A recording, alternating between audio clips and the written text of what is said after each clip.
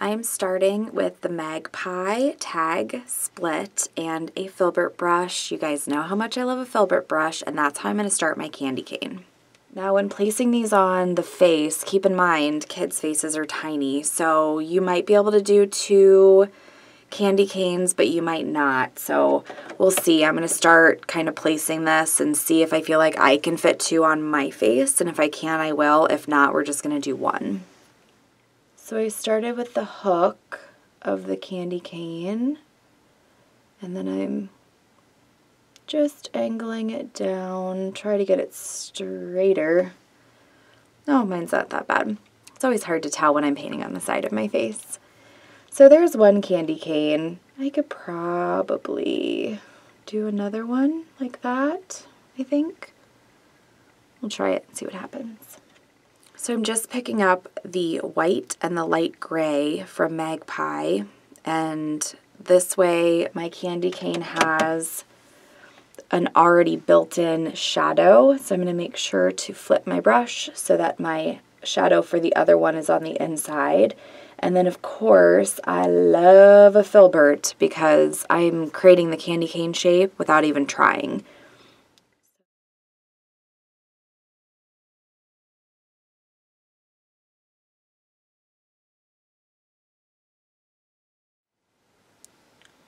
So I don't know if you guys paint on yourself, but painting on yourself is like painting backwards and in a mirror, because that's what I'm doing.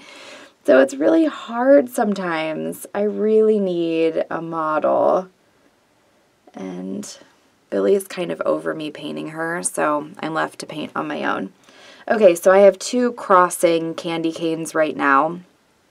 Not too shabby. Once I add the detail, it'll look a lot better. I kind of feel like I should have done them the other way so that it felt more like a heart, you know, with these. But we'll see. Okay, so now I'm loading up a small low cornell, and this one is so old that the outside has like stripped off, and I never leave my brushes in water, but it's just old and it's gone. I'm pretty sure it's like a number 2, definitely a low cornell, which is my favorite round brushes.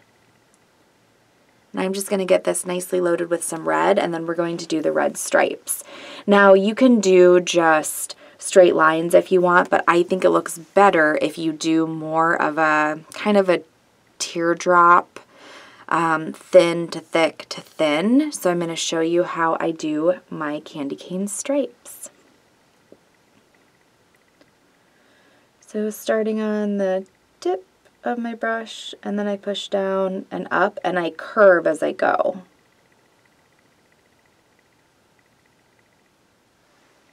You see that?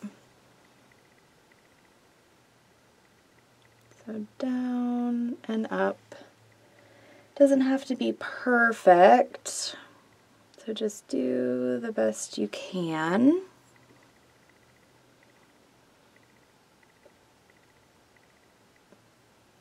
But I do think if you can give it a little bit of a curve, it looks more like a 3-dimensional candy cane rather than just like an icon on the face. So can you make sure you can see what I'm doing here? So starting on the tip, just outside of the candy cane, because I want it to look like wrapping around. So I start just on the outside, press down, and then wrap it around. See? Down, and then wrap it around. And now it looks like a candy cane. So I'm going to do the same thing on the other candy cane and not talk so that I can actually do it.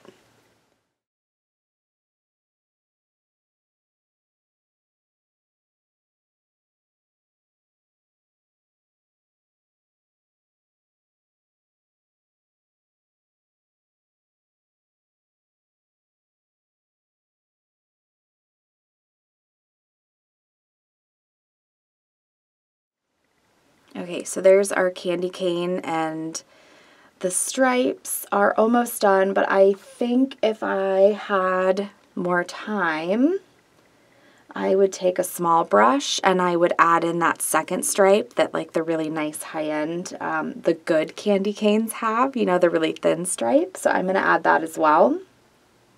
So I'm just loading up a very, very small, this is definitely a 0. It's got to be, oh, it's a 1 from the face painting shop. Very, very fine tipped small brush. So now I'm going to add a second layer of stripes to the candy canes to give them even more detail. This is a step you can skip if you're in a hurry.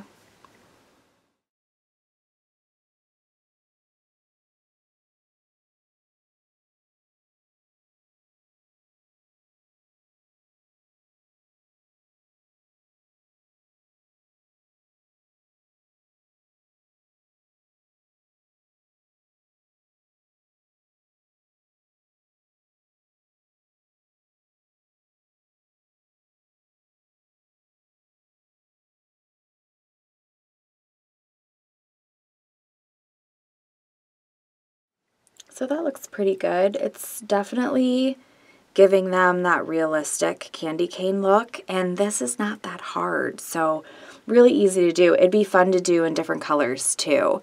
So if you do, you know, kind of the green and blue candy canes as well, that would be really, really cute. But for this, I think we're gonna add in some delicate white line work and then tons of glitter so that it's very kind of classy and just pretty and sparkly. So let me come up with a plan and we'll get started on that part. So I think I want to do some white ornaments around it, just lines of white ornaments and maybe some teardrops and stuff. I'm just going to play with it and see what I come up with. So hopefully it looks cool.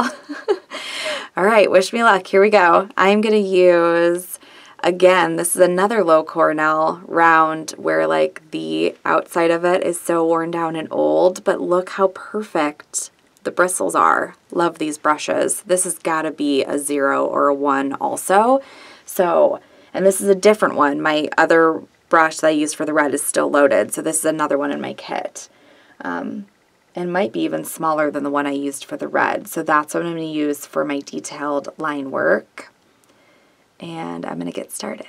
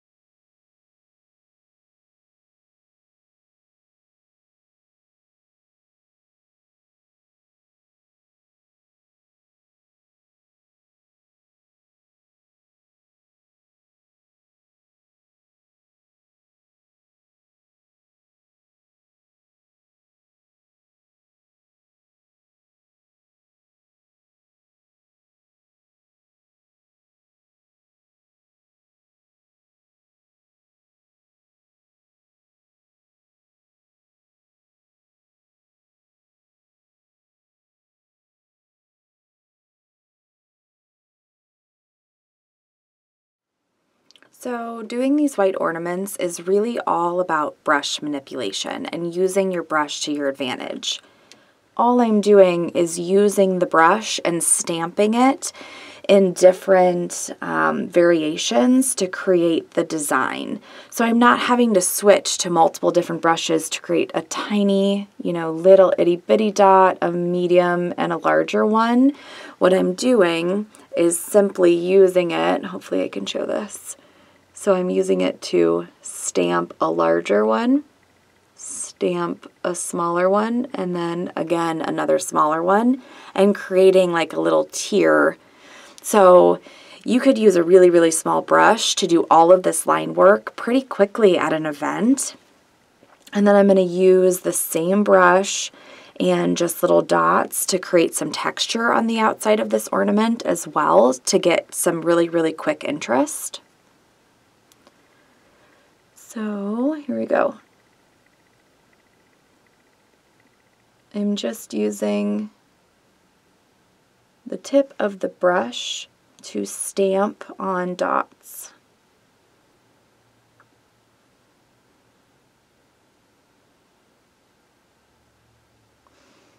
And then I think what I'll do is try to fill that in with some glitter. I want to add a few more, but I think it's looking pretty cool. I'm excited. Maybe we should do like a big one, like a big elaborate one up here. All right, I'm going to do it.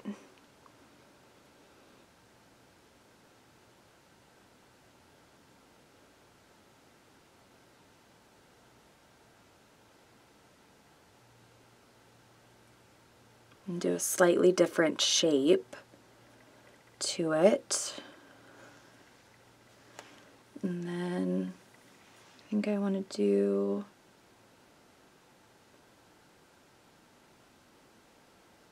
those little cascading details like I did on the bottom. So you can see I'm still using the same brush. I just changed the pressure to get a larger part of the ornament. And then I'm going to do it again. Quick detail without too much effort.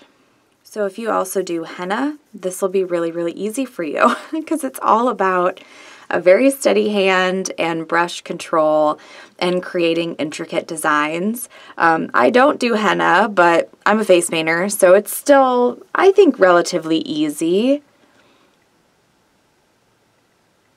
I had to fix that. That was bothering me. All right, so I'm going to add detail to this top one, and I'm not going to talk while I do it, so you guys can just watch what I come up with. And then I think we'll add some drop shadows and some glitter and probably be done.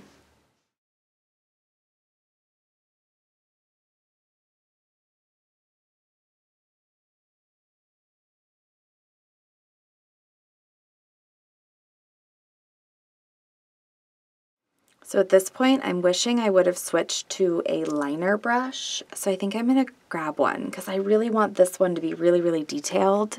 And even with this number 1, my lines are getting a little too thick. Okay, so I have 2 different liner brushes. One is from the face painting shop and one is a low Cornell. And I've lined them up by the ferrule so you can see the difference. The face painting shop one is on top. It's much, much longer. The low Cornell one is a shorter one. The face painting shop one I use more because typically when I'm using these, I'm doing quick whimsical lines, and I like how this one drags and just creates a really quick abstract line, and sometimes it goes off on its own and does something that I don't expect it to do, and I actually like that. But for this detail that I want to do, this face painting shop one is going to be too long, so I'm going to use the low Cornell with a little bit of a shorter bristle, and hopefully I can get some really good, I almost poked myself in the eye, hopefully I can get some better detail on this top ornament with this guy.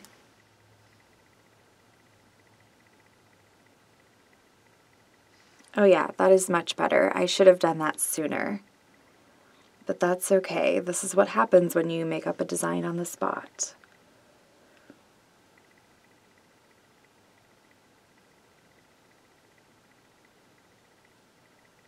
See, even with that one, I'm getting a pretty decent line. But it looks a lot cleaner than it was looking with my other number 1 brush. The liner brush is just such a fine tip that it's much better for something like this. All right, now what should I do? I think I'll do another line and then some hash marks in between it. Let's try that.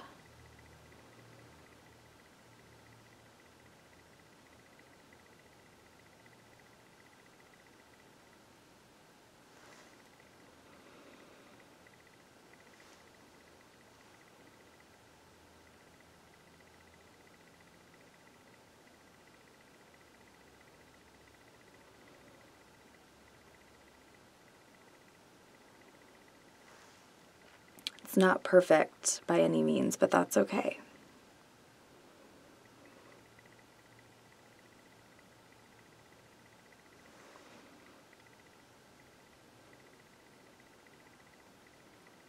That's kind of fun. It's very henna-y.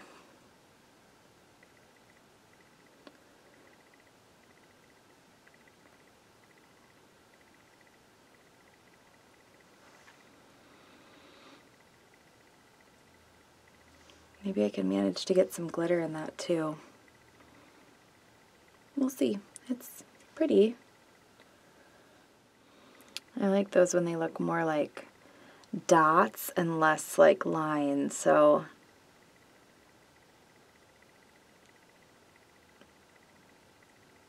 I'm gonna beef them up a little bit. And I'm painting so far on the side of my face I can hardly see it in my mirror, so hopefully it looks okay. And then you guys know, of course, when you're doing this on somebody else, it's a lot easier than doing it on yourself. And this would be a really, really good adult design. Be pretty on kids, but a lot of the Christmas designs, for lack of a better word, can be really cheesy. So this is a little bit more of a classy design that you can put a spin on and do on an adult or a teenager, and they can still feel like they're in the festivities and having fun, but they don't have a Santa hat on their head. You know, they have something instead that's kind of pretty. So I'm going to add a few more details, and then I'm going to do some drop shadows and grab the glitter.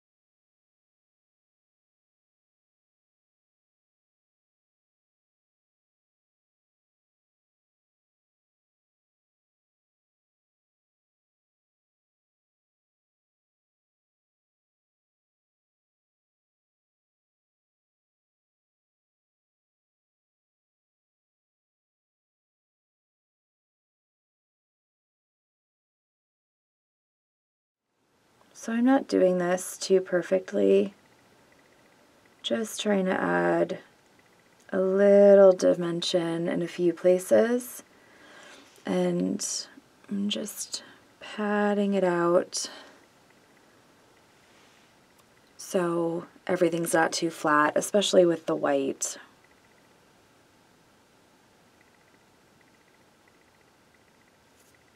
Because white can tend to just disappear if you're not careful. I think I'm also going to do a little highlight on the candy canes. Forgot to do that. And go back to my very small liner brush.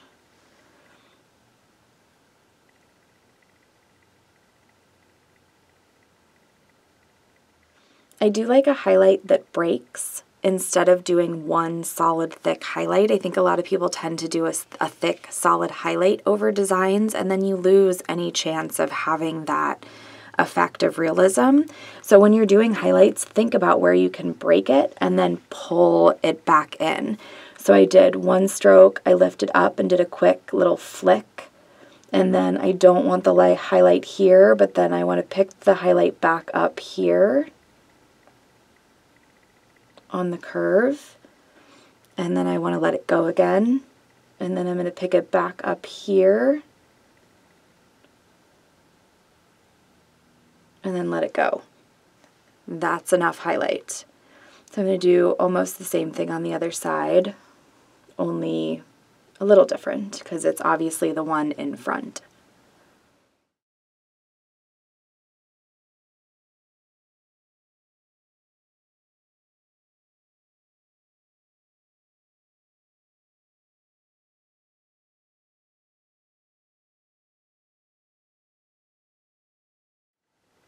There we go. That gives them a really nice, like, sheen.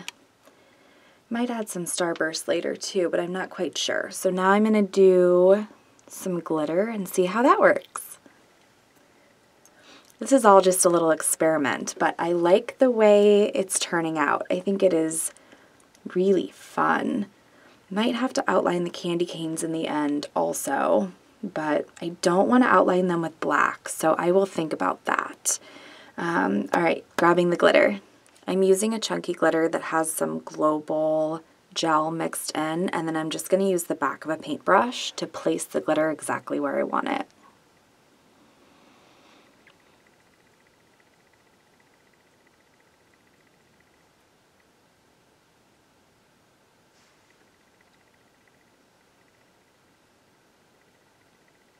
Looks pretty good.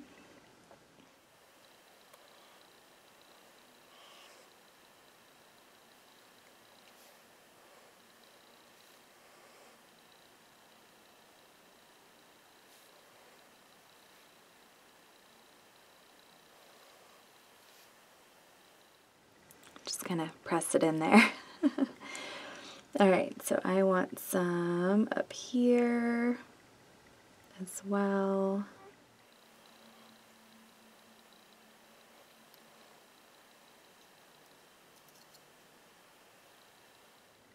I don't want to overpower this with glitter. I just want enough for a shine. So I think I'm going to do some more, maybe here and out. Yeah, that's a good idea.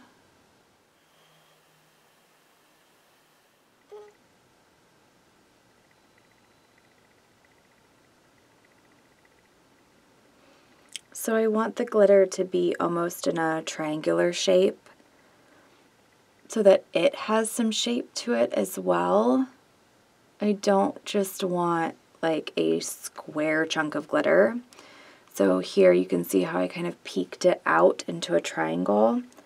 And then I want to do the same thing on the top. So if you have to kind of push the glitter into a shape that you like, then do that. You can even scrape some off if you have to, or add some, like down here, so that you get more of that desired shape to it. There we go, that's better. I think that's nice. I really don't want to overdo it. So for now I'm going to leave it there. And then I think I'll do just a really thin black, or maybe brown. Maybe I'll mix black and brown together so the black's not too harsh. And I'll outline or really low light the candy canes, and then I'll see where we're at. And then this might be done.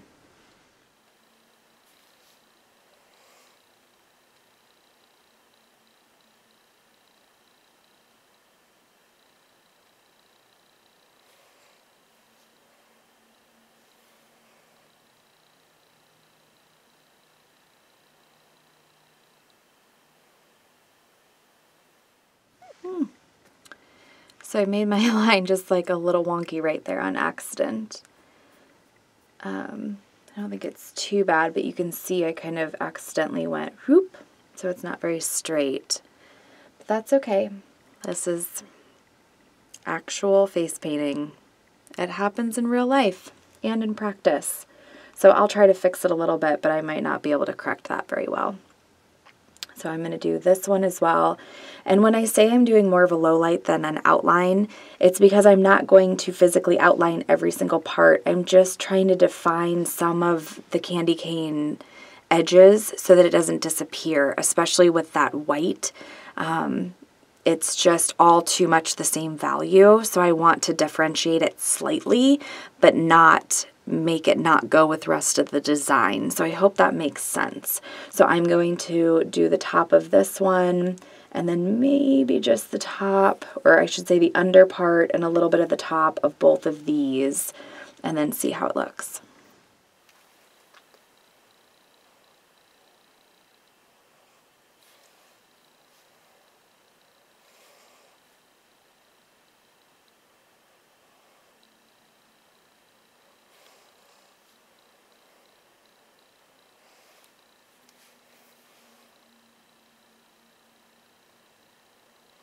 So I definitely want to do it where they cross over each other because that's one of the points where they're really, really blending together.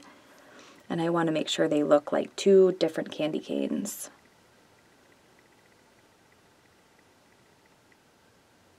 Oh, I think it's just that angle going back on my cheek. Every time I do it, my brush wiggles, so that middle part is just a little off. Can you see that? I kind of went shook.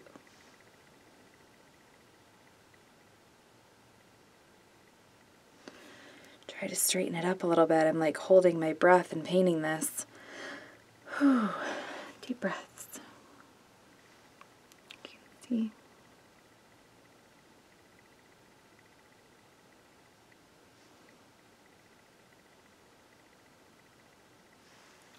All right, I corrected it a little bit, but I don't want to correct it too much because I don't want to get a really, really thick line. So I'm just going to stop and accept that it is slightly flawed. So the only thing that's bothering me at this point is that there's a hole right here. This hole doesn't bother me as much because of where it's placed, but this hole does. So I can either add more white or some glitter. Oh, what should I do? If I was on the job, I would definitely do glitter. But since I am not, I think I'll do another one of these small ornaments and put glitter in it. So let's try that.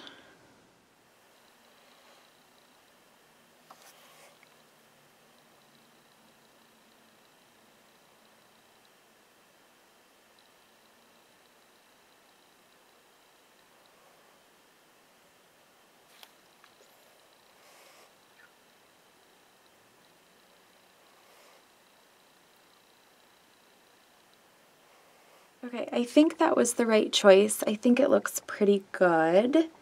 And I think I might be done. I'm gonna sit back and take a better look and evaluate it and see what I think. A trick I use when I'm evaluating a design that I'm creating or that I've painted is I take a picture of it. When you take a picture of it and then you look at that picture, it's almost like looking at the design through someone else's eyes. You see the layers, you see the value, you see the color and the composition in a completely different way. So I highly recommend you guys do that. That's something I still do when I'm doing a mural or an abstract painting or a realistic painting.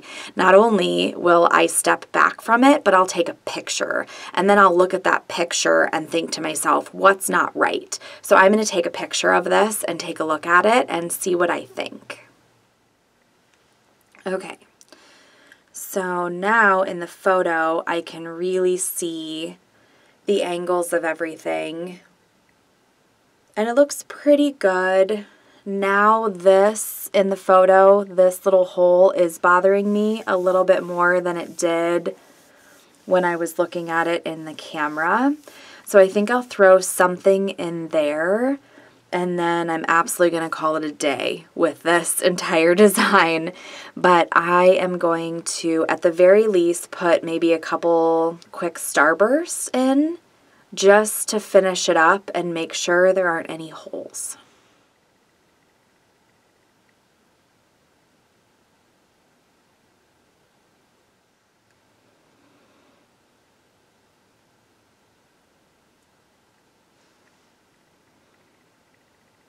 So I added another one down here so there weren't just clusters up in this area. I think I might do one here and then one up there as well.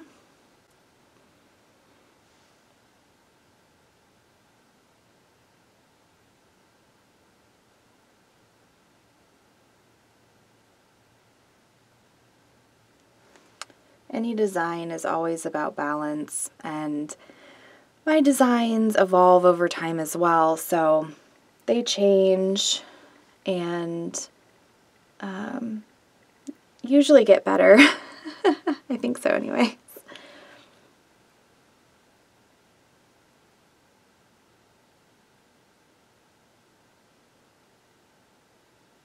And I'm doing most of these as double starburst, so not just 4 flicks, but 5 or 6 little flicks.